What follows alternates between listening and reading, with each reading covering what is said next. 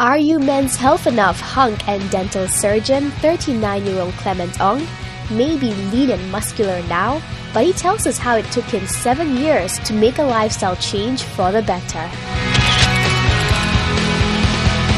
All of you have your success stories, yes? So what is yours?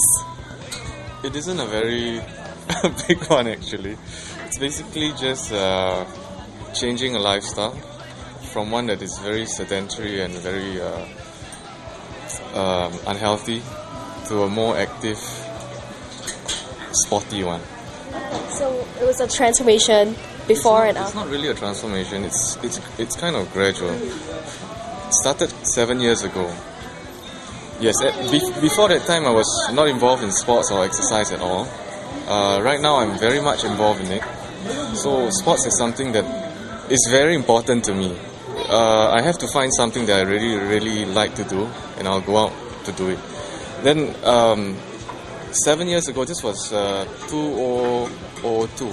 Before that, it was just work and nothing else. Work and then just going out, staying out late on weekends and sleeping in on Sundays, Saturdays, and basically just work, watch TV and not be active at all. And I was totally out of shape at that time. But now? Now I'm older. And? Yes, I'm older now. Okay. At that time I was 32. Sorry? And wiser? Hopefully. Hopefully, really. What is the one thing that you think will make you a winner in this competition? Having participated like how I promised, not promised rather, but verbally agreed to the editors when they first interviewed me that I'm gonna participate as fully as I can. And I think I have. Who is your biggest competitor? No, there isn't one. There isn't one. We're all friends actually. Okay. But you're in this to win, yes? I hope to do well. I hope to do well in this challenge. That's all I can say. And I haven't thought along the lines of